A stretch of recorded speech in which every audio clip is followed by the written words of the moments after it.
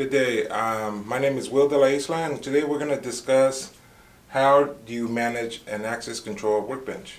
This is a new design that we came up with, and we get a lot of customers asking us, how do we make sure our operators wear the wrist wrap? How do we make sure that they cannot work at the workstation without validating that the wrist wrap is working properly? So what we came up with here at SCS, we came up with a solution using our relay system to our power strip that none of the items that we're using, our tools, are functional right now. The soldering iron, the ionizer, even the light.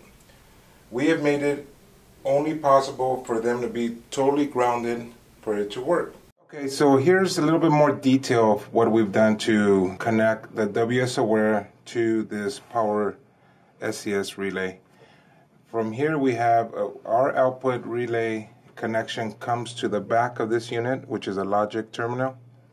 So when our system sends out a signal that everything's operational, these normally off, which this is the whole workbench, this whole strip is connected to this normally off.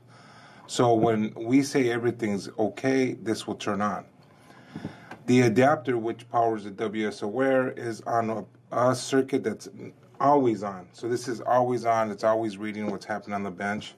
There's another smart circuit that's normally on, which could be maybe a light tower or something that you could connect to. So it allows you flexibility on setting up your customized workbench for access control. But like we said again, here's our logic relay connection to our WS Aware. We have two normally off circuits. We're using the entire bench, and that's it. So what I'm going to illustrate to you now is once I have my wrist wrap and I plug it in, that the whole workbench will turn on. As you can see, now I'm validating that I'm grounded. As you can see, I'm passing, and that the whole system, I'm ready to work.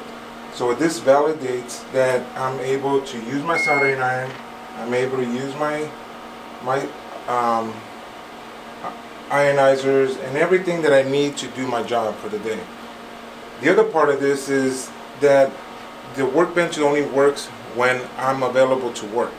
So you're saving in energy cost, you're saving in filters for soldering irons, you're saving in ionizer maintenance, because the ionizer is not going to work only when I need it to work.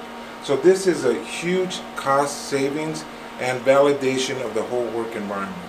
So as you can see, if something would happen to my connection, as you can see, I disconnect, the whole workbench goes off and the alarm sounds. So now I'm not capable of producing bad product because none of my environment works.